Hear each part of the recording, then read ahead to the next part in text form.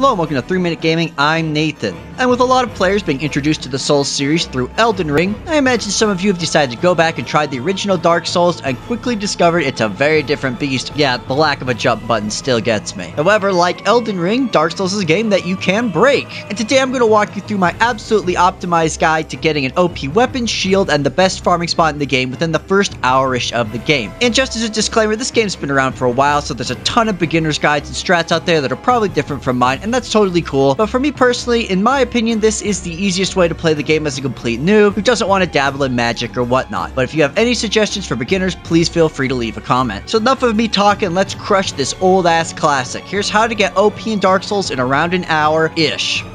For our starting class, we are going to want to pick Thief, as its opening stats align well with the weapon we are going to use. But also it has a secret benefit. It starts with a master key. This lets you open almost any locked door in the game, which can lead to some unintentional sequence breaking, but it does make certain areas easier, so I would suggest it. For your actual gift, you could technically pick whatever you want. I went with the black firebombs, so I can use them to easily murder the tutorial boss. Speaking of the tutorial boss, as you progress through the intro, you'll eventually hit the big baddie. You're supposed to run past him and through the doorway, but if you have the black firebombs and you manage to throw 5 at him without dying, it will kill him. Around this time, if you're coming from Elden Ring, you'll probably notice that Dark Souls 1 is a much slower and more methodical combat experience, which in some cases is easier and in others is not. Either way, if you kill him with the firebombs, you will get his weapon, which we're not going to use, but that's neat. And if you don't, feel free to run through the back door on the left and continue through the rest of the tutorial. Either way, you're going to have to go through the rest of the tutorial to get the Estus Flask, among other things, until you finally can leave the Asylum. Once you have the Asylum, you will be picked up by the giant crow and get flown to the main hub, Firelink Shrine. At this stage in the game, we're going to be doing several suicide runs for items now, so spend all the souls that you have. The weapon we're going to be using requires 14 strength and 14 dex to one hand, which we want. So at this point, I dumped all my points into strength. Okay, so before we go any further, let me explain how Flasks work, since if you're coming off pretty much any other FromSoft game, it will be a bit confusing. First off, the amount that Flasks heal can be upgraded by any Firekeeper, and there is one behind bars under Firelink Shrine. She requires Firekeeper souls to bump up the flask, which we are going to go get one early in just a second, so keep that in mind. However, when it comes to how many flasks you can hold, it isn't based on your character like other FromSoft games, but rather the particular bonfire that you rest at. In this game, you'll have a number in the upper left-hand corner, and that is your current humanity. Like Souls, you will drop it on death, and you will get lots of items throughout the game that are called humanity that when you use them, they will heal you as well as add to that number. Humanity can be used for basically two main things. First, you can use it to become human at a bonfire, which will consume one of them, and this allows you to summon people into your world to help you, but also means you can get invaded. But another important thing is that if you are human, you can use a humanity to kindle a bonfire, which will upgrade that bonfire and make it so that whenever you rest there, you will have 5 more flasks, for a total of 10 from that particular bonfire. Now, there's a thing you can do later that lets you bump that up further, but honestly, you probably don't need more than 10 flasks for like 99% of the game. So my suggestion is to kindle bonfires in key hub areas going forward, as it'll make the game much, much easier. It's kind of an unspoken easy mode. And don't worry too much about losing humanity. You get some from killing enemies, you find some on the ground. I never run out every run. Lastly, it's worth noting that Firelink Shrine is already kindled, so you get 10, so don't bother. Okay, now that we've said all that, let's go get a late game Firekeeper soul early. Keep heading down in Firelink Shrine, and eventually you'll find an elevator that you will want to take down. We are then going to head into the spooky ghost town off into the distance. This is a late game area, but we're just suicide running in to get an item. Once you cross all the bridges at the watery bit, you're going to head right. Be careful to keep an eye on the ground, as there are many cliffs that you could fall off of, which will instantly kill you. A little ways in, you will find a straight line that goes off onto an island that has an item on it. You're going to run down that pathway and grab it. This is a Firekeeper's soul. Hooray! Now die to the ghosts. When you respawn at Firelink, just head down and give the soul to the lady behind the bars, and your flask will be upgraded super early. Congrats! We'll get another one soon enough, but for now we're going to go the wrong way to get some bomb weapons. Now, the way you're supposed to go is up the hill across from the bonfire, but instead we're going to go through Firelink and into the graveyard. Now, this is not where you're supposed to go early on, but it has a bunch of good items you're going to want to pick up for now. Don't bother fighting the skeletons, just run around dodging them and making sure you grab the following items: the Zweihander and the Winged Spear. The Zweihander is really good for a strength build, especially since you can get it early on, but we are going to probably be using the Winged Spear for the next bit, as we should be able to two-hand it until we can get the weapon we're actually going to use for the rest of the game. Yes, this isn't actually the main weapon that we want. Now, to get that main weapon, which is called the Great Scythe, there are basically 2 ways to approach it, as you're going to be diving into the Catacombs. As you go down there, there's going to be an enemy that is a bit tough at this stage stage of the game, but if you take him out, it'll give you a forward bonfire to make retrying the run easier. However, to kill him, you are going to need to go get some levels first, and if you want to do that, go back to Firelink and up the nearby mountain and just continue the game as usual, leveling up your strength, dex, and health along the way until you've leveled at least 5 times. However, you don't have to do this. In all my previous runs, I just suicided from Firelink over and over until I got it, but it is much more frustrating to do it that way. So if this is your first time, I would actually suggest continuing through the game, getting some levels, getting some damage, kind of figuring out the controls with either the winged spear or a weapon of your choice. And once you've gained around 5 to 10 levels, head back to Firelink and do this next part. Okay, so you're going to be heading into the Catacombs, which you get to by following a downward path past the graveyard. This area is full of skeletons that cannot be killed completely unless you kill a nearby necromancer. Luckily, if you kill a necromancer, the necromancer won't respawn. You're going to head down and then to the left side pathway where the first necromancer is, there's also a nearby lever that you have to push in order to continue. The levers also do not reset when you die, so don't worry too much about it. There is a bonfire here, but you cannot use it until the necromancer and any surrounding enemies are dead. This is the spot I said you might have to level for. If you are strong enough, you should kill the necromancer and activate this bonfire. If you can't kill him on this run, you can either keep trying to kill him or just say screw it and continue the rest of the run to get the great scythe. It's up to you. Just be aware you won't have this bonfire to fall back on. You will start all the way back in Firelink. From here, you're going to need to continue through the Catacombs. I suggest putting up your shield the whole time as these guys hit really hard. Once you cross the first bridge, you will see the second necromancer, which you will want to ignore, and just continue forward deeper into the caves. Luckily, the skeletons take a second to assemble to spawn, so you should be able to run past them with no issues. However, once you take the left, be sure to have your shield up as there are archers on the far side. You will then pop out of the cave to the right, and you'll see a bridge that spikes side up. We're going to have to flip it. The switch is on a side path to the right, but along the wall are spike traps you will need to avoid, so hug the outer edge. Keep running until you see a lever and flip it. Remember, the levers stay flipped, so if you die here, you don't have to push it again. Now, this next part I find to be the hardest bit. You're going to have to cross the bridge, then roll off the left side without dying. If you do it right, you will land on a ledge. When I did this, a skeleton followed me. I had to get rid of it before continuing. Below this ledge is another. Jump on it, and then jump off to the final one, and here you will find an item. It is the Great Scythe. Hooray, we got it. Let the reaping commence. From here, you can press the lever if you want, or try and kill the necromancer. Either way, we aren't doing the rest of the dungeon, so feel free to run around until you die. Then head back to Firelink one way or another, and let's discuss why we went through all this suffering to get this weapon. The Great Scythe is, in my opinion, the best weapon in the game because it's just got so many all-around perks. I'm sure some will disagree, but here's why I personally think it rules. First, its range is absolutely insane. It reaches as far as spears do most of the time. This is paired with this absurdly good one-handed R1 and R2. All of its R1s are overheads, while the R2 is a massive sweep that's even bigger than a 180-degree arc. Combined with the range, and you can take out multiple enemies easily. But its ultimate move, in my opinion, is its two-handed R2. This move causes you to sprint in and then do a big sweep, followed by a secondary one if you press R2 and have the stamina. The reason it's so good is how enemies work in Dark Souls 1 is that often they won't wind up attacks until they perceive you in range. However, with this move, we can essentially cheese most small to mid-sized enemies by initiating our attack at a distance, and by the time we're close enough that they start winding up, you have already hit and staggered them. It does take a bit of practice to perfect, but once you have it, you become an absolute reaper of death. It's also worth pointing out this weapon has fantastic scaling for both dex and strength, predominantly dex of course, meaning you can get it very strong very quickly. Alright, so we have our OP weapon. We're going to use this for the rest of the game. Now you're going to need to play the game for a bit until after you kill the first mini-boss Taurus demon and reach the dragon. Then once you get to the dragon, you're going to run down a passageway under it, and there is a shortcut here back to that bonfire in Undead Burg. This is a great early game farming spot because basically from that bonfire you can climb up the ladder back to the dragon, run up,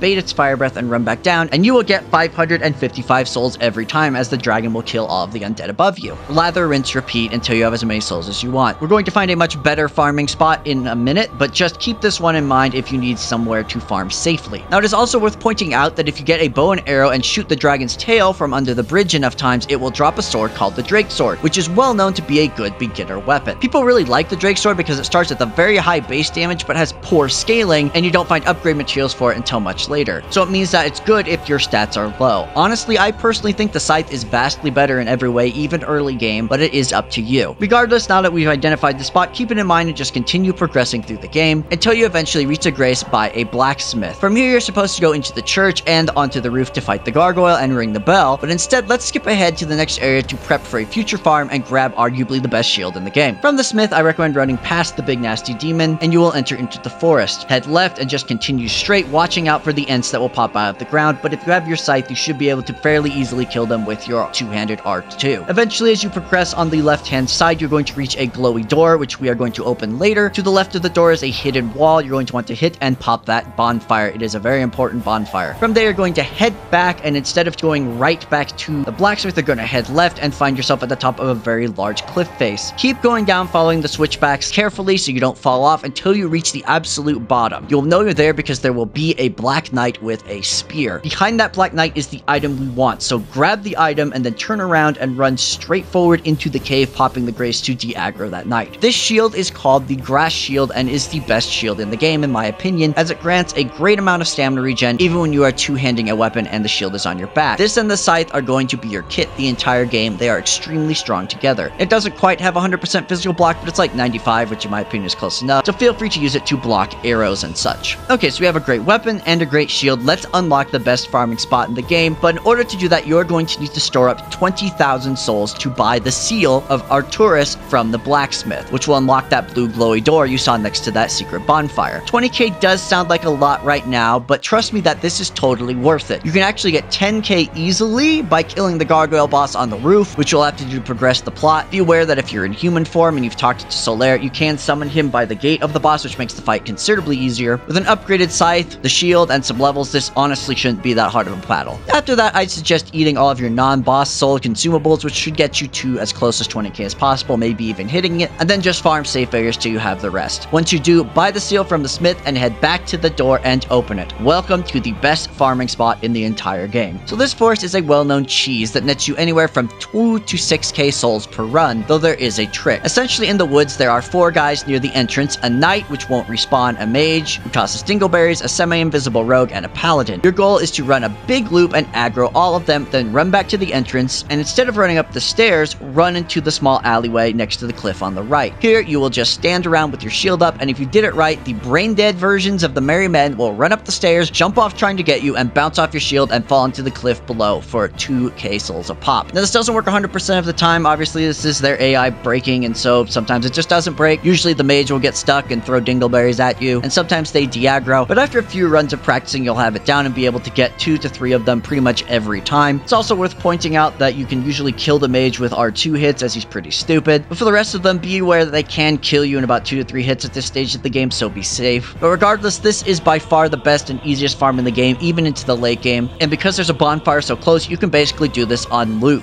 Put on some YouTube and call it good. When it comes to stats, note that your weapon scales best with dex, and the soft cap is 40, so don't go any higher than that. Additionally, you will absolutely want points in both health and endurance, since the scythe eats so much stamina, so slot into those as you see fit. And lastly, if you haven't fully upgraded the scythe with titanite shards, you can buy them from the smith here with the massive amount of souls you've just acquired. So there's 2 more items that'll make this game cake, and the first is actually in these woods. If you continue into the woods hugging the right canyon wall, eventually you'll reach a new pair of warriors and some ents, where one is a heavy knight and the other is an archer with a stylish hat. The archer is named Ferris, and you'll want to kill her as she drops an amazing bow that you will use the entire game. The bow scales well with both strength and dex, which is what you're going to be putting your points in, and you will need a bow for several parts of the game, so be sure to pick this up. This may take a few tries because you actually have to fight them. They won't fall off the cliff like the rest of the idiots who live here, but either way, it is absolutely worth pushing through and getting. The last thing you'll want is the best ring in the game. Before killing the gargoyles, you might have explored the top level of the parish and found a man in a cage. If you have a key, you can release him and send him to Firelink Shrine. For whatever reason, I totally spaced this in my run and killed the gargoyles first, so he escaped on his own. It doesn't matter either way, he's going to show up in Firelink across from the Firekeeper. You will recognize him by his stylish gold armor. Now, this guy is actually a big jerk, and he has a side quest where he kills the Firekeeper, and then you have to kill him later, and you get a Firekeeper soul to bring the Firekeeper back, but I honestly don't think doing his quest is worth it, especially since if you kill him now, you get some pretty great items. So I suggest just murdering him in Firelink. If you do kill him, you will get the Ring of Favor and Protection, which grants buffs to your health, endurance, and carry weight, but you can never take it off because if you do, it will be destroyed forever. So just don't take it off. Seriously, equip it in your second slot, pretend you only have 1 ring slot for the rest of the game, and go from there. It is a fantastic ring to have the entire game. Alright, so we've got an incredible melee weapon, an incredible ranged weapon, upgrade them to at least +5, a fantastic shield, a really good ring, and we have unlocked a late game incredible farming spot for our souls. Where do we go from here? Well, my main recommendation is to prioritize upgrading your scythe most of all. You can upgrade armor in this game, though honestly I usually just wait until endgame to do that. Once you get to Blighttown and the following area, there is a red and a black robe set, both of which are fantastic with their base stats. Note that to get any weapon past +5, you'll need an ember that's in the depths, which you should find naturally, so be on the lookout for that. Additionally, something else you need to pick up in the depths is the Spider Shield, because it has 100% poison block and toxic block, which you will need in Blighttown. However, once Blighttown's done, just switch back to the grass shield for the rest of the game. And that's it. Honestly, this kit is so completely absurd, you could probably roll 99% of the game with it, especially with the influx of levels you're going to be getting. As an aside, something you could attempt before Anor Londo is a run into the Tomb of the Giants to get the Silver Serpent Ring, which increases the souls you get, but this is actually quite difficult early on, not to get in, but actually to get back out again, and is not within scope for this guide. However, if you would like me to make a video on how to do that early on, let me know in the comments and I can make it happen. And that is all I have for you today. I hope this has helped you get a leg up in Dark Souls. I absolutely adore Dark Souls. It's definitely in like my top 3 favorite games, and this is pretty much my go-to both build and like intro path if I want to just have a super easy breezy time going through the game. It's like my comfort build, so I hope it helped. If you have any other suggestions for people or builds that you enjoy in Dark Souls, please feel free to leave them in the comments, and then go out there and enjoy the hell out of FromSoft's masterpiece, Dark Souls.